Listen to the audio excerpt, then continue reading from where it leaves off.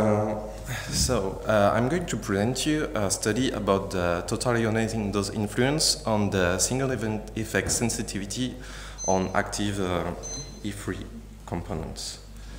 So during space applications, devices are subject to TID and SEE at the same time, but the parts radiation qualification process includes ionizing dose and SEE tests performed independently. So the question is then, could there be any synergetic effect between the dose and the SEE on the electronic devices? So this study was proposed by the European Space Agency, and all developments were performed by TRAD.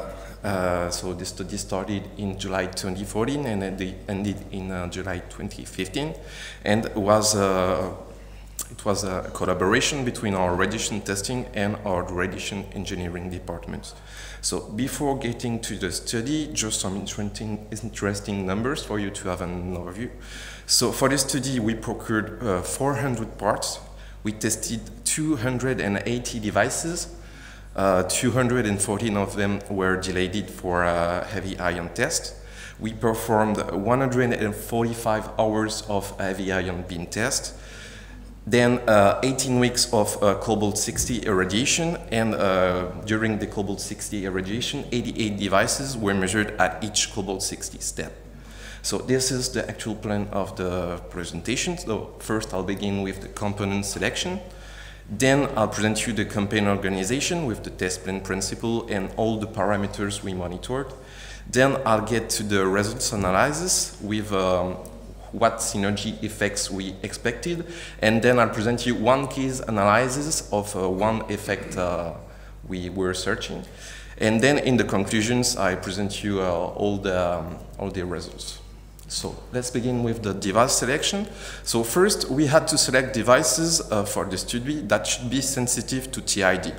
So enough to display parameter drift, but not too much to remain functional during the whole campaign. And those devices should also be sensitive to SEE with a lead threshold high enough to observe a potential drift towards zero, and also a saturated cross-section low enough to measure potential increase. So based on the publication and our TRAD tested database, we selected 4 different devices. We choose to have different functions, manufacturers, and technology, and we came up with those 4. So the ID 9042 from analog device, which is a 12-bit ADC, the AD 558 from analog devices also, which is an 8-bit DAC, the MT29 from Micron, which is a 4 gigabit NAND flash, and the L1RW from Renesas, which is a 4 megabit SRAM. So with our components selected, we made a test plan beginning with step 0, which is a pre-characterization test. That means we performed a preliminary TID test and SEE test separated just as the standard test procedure. And the results of this step gives us a point of comparison as the initial device's sensitivity in front of TID and SEE. And these results will serve us for the comparison for the actual combined TID and SEE test. So for this test, we put ports under cobalt-60 irradiation, so 40 ports per reference, half biased on and the other half biased off. And then at each cobalt-60 step, we took 10 ports per reference out.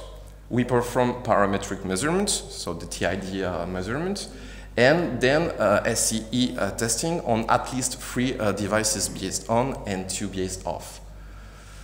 So this step is repeated for each TID step until the final step, which was 150 kilorad for all the references except the flash devices, which ended at 100 kilorad. So now I'll get to the so to monitor the drifts of the parameters, we came up with 2 types of benches per reference. So the first one, TID test bench, to measure electrical parameters of the parts. So the idea is to measure the electrical parameters and then plot them versus the total ionizing dose level to observe the drift. The second test bench is the SEE test bench, on which we perform dynamic functional testing in order to observe the single event effects. So the aim is to count all of them and then to plot the SEE rate versus the ion let, then the cross-section. So just get a short word about the SEE we expected. So the first point is that in this study we didn't focus on latch-up. We did implement detection and the protection in all cases because it's quite a critical point and so difficulty. But we weren't focused on that. So I'll begin with the memory testing. So what can happen in memories when you're testing with heavy ions is that there can be upsets in the memory cell. So regarding one memory address, if there is only one upset, we will call it a single event upset. And for any other number of upsets, we will call it a multiple bit upset. So that will be all for the SRAM memory, but for the flash memory, its architecture is more complex, and therefore there can be also malfunction in the state controller, leading to single event functional interrupt. And also, in some cases, complete functional failure can also occur on this part. So then for the converter, also we can monitor output conversions upsets, NCU, but what can also happen is that you can encounter analog conversion transients, so that will be SCT. And also there can, the TID main circuits can be stuck leading to a SFI. So that will be almost the same for the DAC one, except that as the output is only digital, is only analog, we can only monitor SCT, not SEU.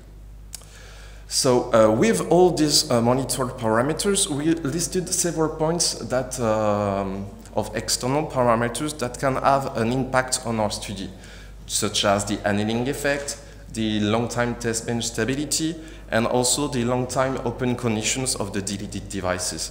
So all these effects could have an impact on our study, and the aim was to limit this impact. So for the annealing effect, for example, we choose to use the same facility for the TID and the SEE testing, which was the UCL, Université Catholique de Louvain, in Belgium.